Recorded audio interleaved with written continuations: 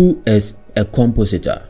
Let me begin from the top to the bottom. A skilled compositor should be able to layer various elements together in a way that will make them appear as if they naturally belong in the same space.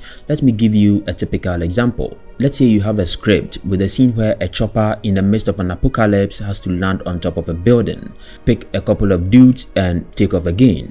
This scene, just like any other similar scene, would first of all require a plate, which will be our background. So in this instance, the plate will consist of the whole city in this particular scene, with the chopper placed in the foreground. Now this is what happens. The animator animates the chopper. The FX artist adds particles, could be anything that contributes to distraction. Once this is all rendered out, the compositor layers the chopper, distribution particles, replaces the plate with building, color matches and Z depth to bring it all together. Sounds simple but harder than a nipple. I wouldn't speak on Z depth because it's not in... Wait, Z depth is very important. Okay, you can search that up on Google and I'm sure you would find something there on Z depth, or maybe I might document something on Z depth and leave it in my description below when I upload this video. Like I said, let's do it from top to bottom. I hope you remember that. Nowadays, a small inexpensive green screen is easy to come by. It won't be the same quality as a blockbuster film, but it's good enough to practice keying with. Pick one up and shoot simple scenes with a couple of friends. Work on keying and replacement.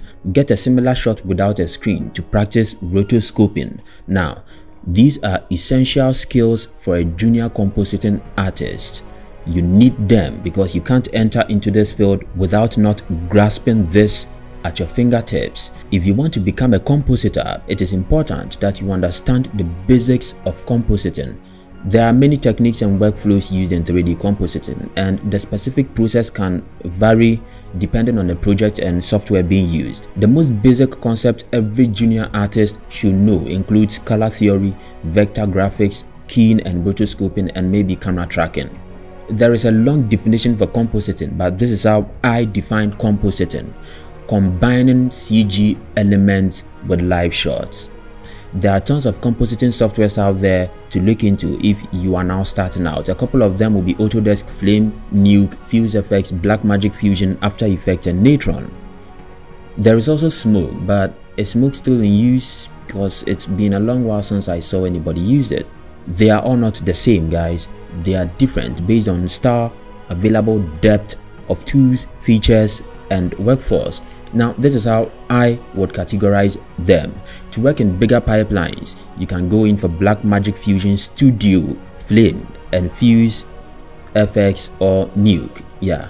To work in small to mid-range studios, use After Effects, Blackmagic Fusion Studio, or Fuse FX. To work in small skilled firms, you can go in for Blender, After Effects, or Natron, or Blackmagic Fusion free version. Yeah, if you are a freelancer, then either Natron, After Effects, Blender, or Blackmagic Fusion free version will be okay. If you love this video, kindly don't forget to subscribe, like, share. Until my next video, peace out.